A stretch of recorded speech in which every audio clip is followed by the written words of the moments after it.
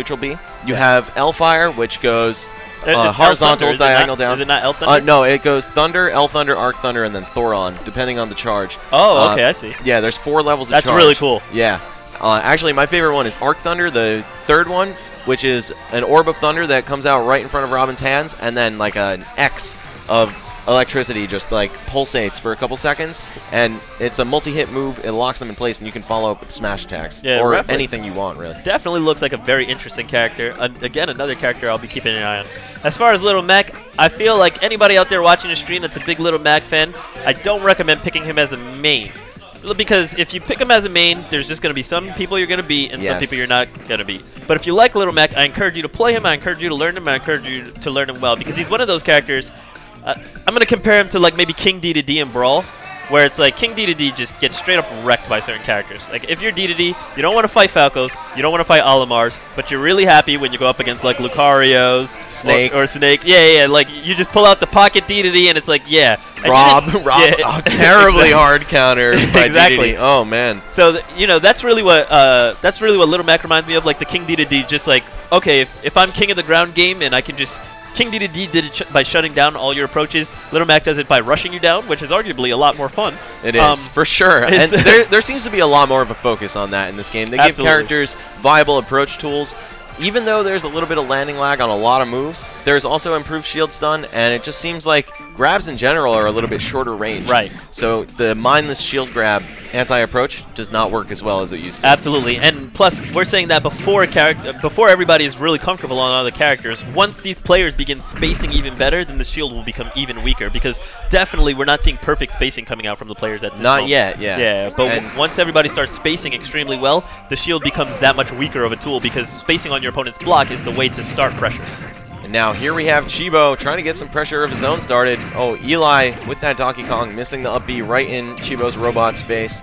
So a little bit of background on the players. For those of you guys first-time watchers of CT, this is the man behind it all, Chibo playing Rob, aka Robot in Japanese, and we have Eli from Long Island. Longtime player, kind of flew under the radar in Brawl, wasn't terribly active toward the later stages of it, but he's recently made a strong reappearance in the scene with his Captain Falcon in Project M. He's very, very good.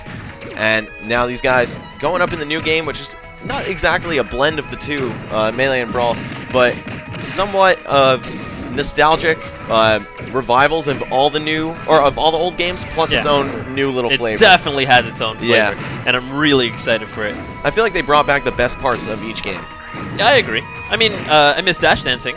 I definitely miss dash dancing, but it's only seemingly impossible because we're on the 3DS. In the Wii U version, you can dash dance to the same degree as Brawl. So there is a dash dance in the game. It's maybe a little bit less of a window, but for those of you guys who aren't very familiar with Brawl, dash dancing is still a very, very useful option. Yeah, absolutely. The reason that dash dancing never got really popular in Brawl was because of the terrible idea of tripping. Yes. But that's been removed, God bless, and now we can maybe see this technique reemerge. And Chibo using that side B on DK's shield, that move has undergone some serious improvements. It's actually a KO move now, and wow, a lot of hits done after that forward air into the ground, but not enough to get a true follow-up there. Yeah, he's just knocked way too far away, but you can definitely imagine that at lower percents, it could have some palpable combo options. Donkey Kong's up tilt, also a very powerful kill move, almost killing Rob, who's a quite heavy character. And one of the things that kind of is unfortunate about this game is how long people live, how long it takes to KO characters. But I feel like it's going to be mitigated by the sheer amount of combos in this game, and also that you can't just air dodge into the ground to avoid follow-ups anymore. So, you know, you're definitely going to be in the way of strong moves a lot more often. That it kind of offsets. Wow, the up tilt from TK not killing at 170? Now, maybe there's a sweet spot. One thing I want to point out is I've seen this happen a number of times. Ooh. That had her. Can't re-grab the edge and get invincibility. That's it right there. Yeah, your invincibility will be gone. Sakurai took great strides to making sure that that degenerative ledge gameplay would be removed as much as possible. And this time he was a lot more thorough, not just I can't up B to the ledge 5 times in a row. Right. That was a pretty unfair balance, if you ask me. Yeah. But so as I was about to mention before, one thing I want to point out is something we've seen before is Chibo is capitalizing off of these reads where he'll dash up to his opponent and then he'll anticipate a dash grab, So they'll spot dodge, and he'll capitalize off that spot dodge. If you're hard reading that your opponent's going to come up and grab at you, your best option is actually just to grab them first, because most characters' standing grab range will beat out your opponent's dash grab range. So you always want to remember, if you think your opponent's going to dash at you in an attempt for a dash grab, go for just a standing grab from your shield, and it will counter their dash grab attempt on your shield, because you'll grab them first with more range. This is a lot. Again, it's best if you're reading a grab, because if they end up, doing something like a fair, then, your standing grab is just going to lose to that fair. But if they end up going for the dash grab, then you're going to win. Definitely, you don't want to take spot dodge if that's your read, just because spot dodge in that case is going to be something that can be heavily punished. If they don't go for the dash grab and they actually get a read on your spot dodge, you allow yourself to die, just like how DK died to that up smash. And Rob, a very improved character in Super Smash Bros. For Wii U and 3DS. He was kind of middle of the road in Brawl for a while, struggled in a couple matchups, most particularly the characters that could either just chain grab or juggle him to death, but it seems like he has a new array of KO moves. He has very, very strong neutral game and just normals in general. His back air, forward air, and wow, that was a charge angled up forward smash, I believe, almost going with the snipe. This looks like a difficult matchup for Donkey Kong. He's such a wide-framed character. He has to really struggle to avoid the gyro right there, the gyromite, the laser. And then once Chibo, or Rob, gets his hands on DK, he's able to combo that huge frame very easily. Wow, grounded up B. Almost I was about to say, I don't know if I'd necessarily say that. I would say that Donkey Kong has decent options against the gyro. I don't know if it still disappears when you run up and block it like it did in Brawl. I haven't seen yet. And we also have that up B, which goes through the gyro pretty solidly.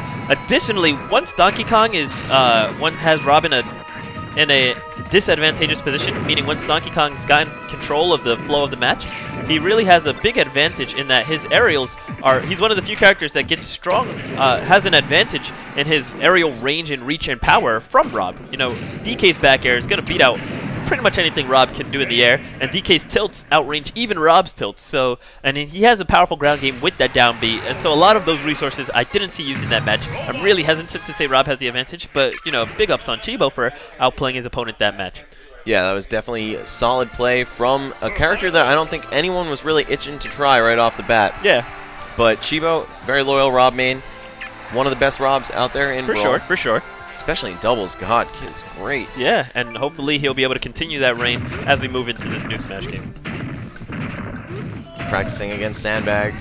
Not sure if... Okay, it looks like Eli is switching to another robot-esque character, Mega Man, our favorite cyborg from Capcom. The Capcom Cyborg, that's his new name. Screw the Blue Bomber.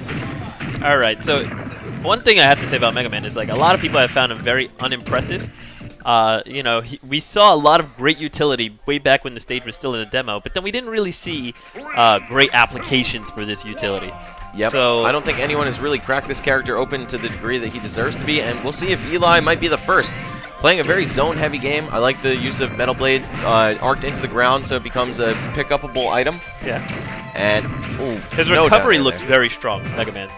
Which I don't believe he sweet spots the edge, which is kind of a little really bit questionable. Bad. Yeah, a little bit questionable. But it looks like he recovers quickly, which is very good. That dash attack, definitely one of my favorite moves from this guy. Was that a glide toss? I'm not sure. It might have been just a dash backward toss. Yeah, I don't think so. Yeah. One thing that we definitely have to keep an eye on is his Mega Knight. I mean, excuse me, not Mega Knight.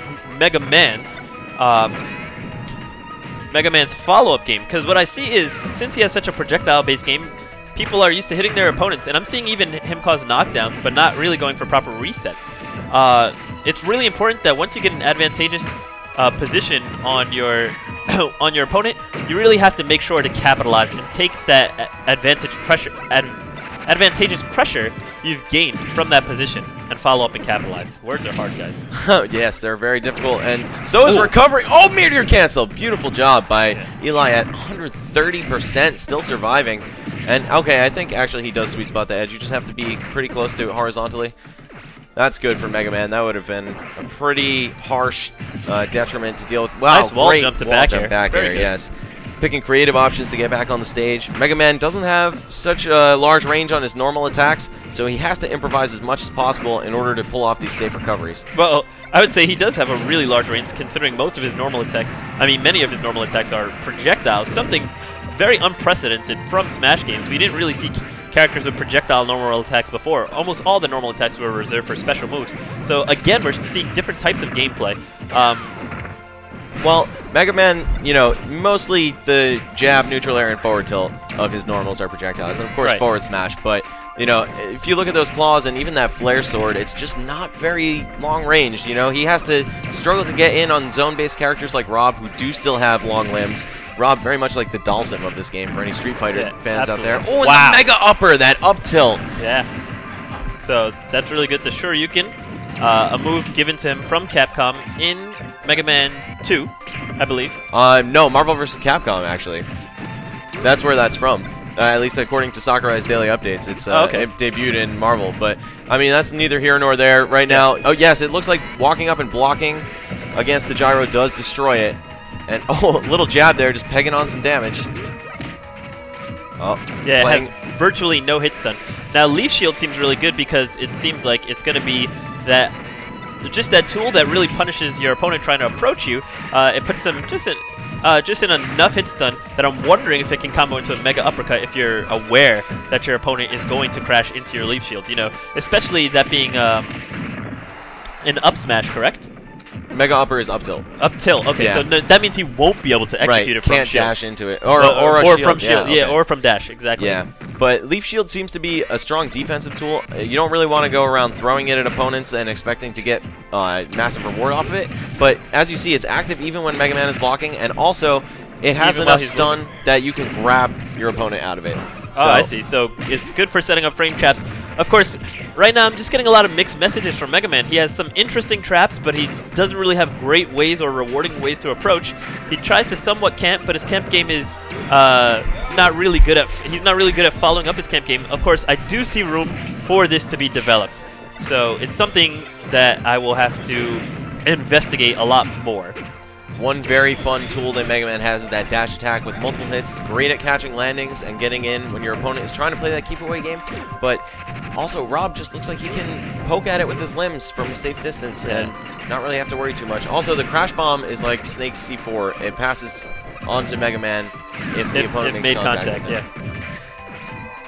Chibo right now with a very solid lead of over 1 stock. Oh, some Clash tournaments right there with Rob's side B and the Leaf Shield. It looks like it's going to be really important for Mega Man's grab game to get developed. Because when it comes to his close range options, he doesn't really have the same array of moves such as the tilts or the jab that many other characters have, since he has very projectile-based game with some of his normal attacks. So relying a lot on that grab and these neutral options is really important, especially since a lot of his moves don't seem very safe on block. Oh, and that side B, it is indeed a KO move now. Yeah. Went from 0 to hero pretty much that game, or that match. I mean, the move. Yes, again, words are hard, guys. Yeah, and it looks like Chibo's taking out his rage that he built up, blocking all those cans and swag-tastic cowboys and Duck, I didn't actually get to see all of that match, but Duck Hunt, man, what a good character. Yeah. What a great character. Yeah, it was ridiculous, the Duck Hunt game. Yep, and I think we're actually about to go into round 4 of